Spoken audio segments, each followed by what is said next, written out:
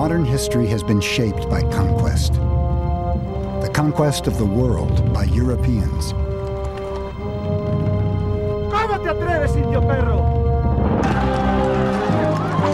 The conquistadors led the way. A few hundred men who came to the New World and decimated the native population. The secret of their success? Guns, germs, and steel. Ever since, people of European origin have dominated the globe with the same combination of military power, lethal microbes, and advanced technology.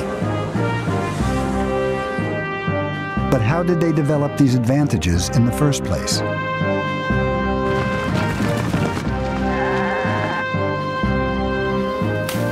Why did the world ever become so unequal? These are questions that Professor Jared Diamond has spent more than 30 years trying to answer. One of the most original thinkers of our age, Diamond has traveled the world looking for clues.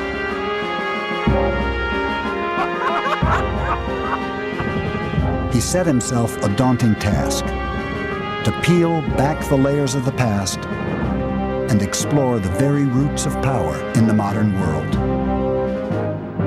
Whatever I work on for the rest of my life, I can never work on questions as fascinating as the questions of guns, germs, and steel, because they're the biggest questions of human history. What separates the haves from the have-nots? How have guns, germs, and steel shaped the history of the world?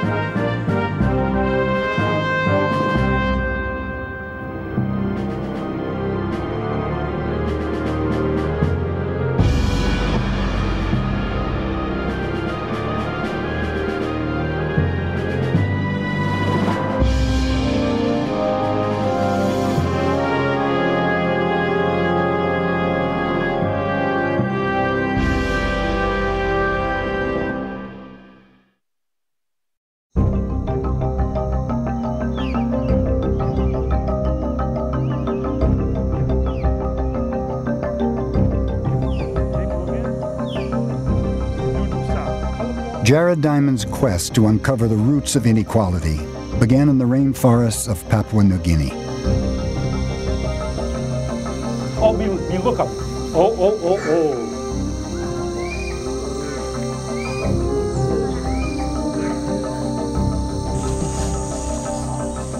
Diamond is a professor at UCLA in Los Angeles. He's a biologist by training, a specialist in human physiology. But his real passion has always been the study of birds. I love watching birds in this place. I began watching birds when I was 7 years old in the United States. Then it was just a matter of identifying them. I came here when I was 26 years old to New Guinea, and it was love at first sight. Look. Diamond has been making regular trips to New Guinea ever since. Why squirty? And is now a leading expert on the bird life of the island. Morning, One Talk. But in the course of his field work, he's become just as curious about the people of New Guinea. You go find a fish. Plenty fish you got? That's old number 2 bush power cry going.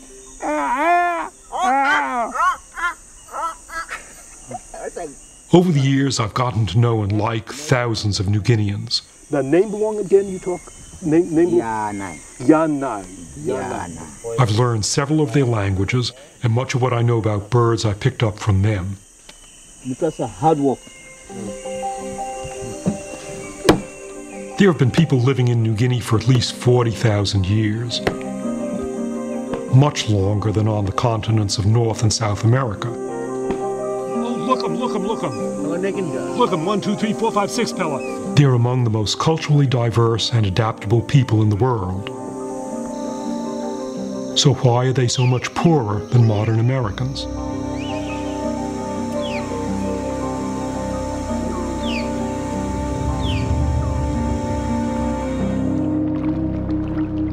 The question was put to Diamond bluntly by a man called Yali, whom he met on a beach more than 30 years ago. Why you white men have so much cargo and we New Guineans have so little? Yali's question really threw me. It seemed so simple and obvious, and I thought it must have a simple and obvious answer. But when he asked me, I had no idea what that answer was. Why you white men have so much cargo and we New Guineans have so little?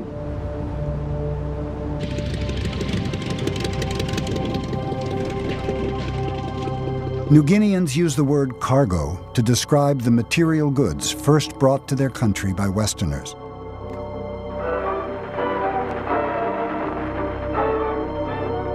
Cargo was regarded by many as evidence of the white man's power. It was treated with an almost religious reverence.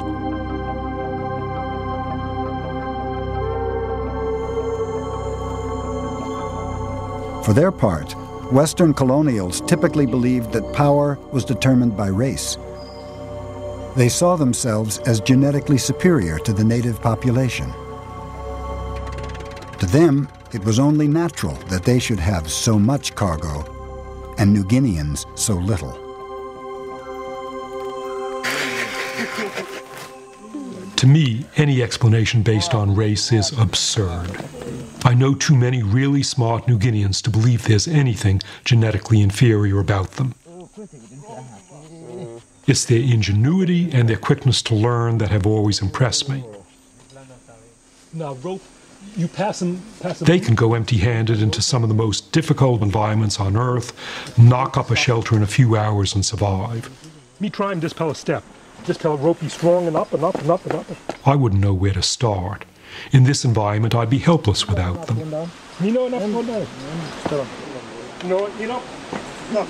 So why didn't these ingenious people invent metal tools? Or build great cities? Or develop any of the other trappings of modern civilization?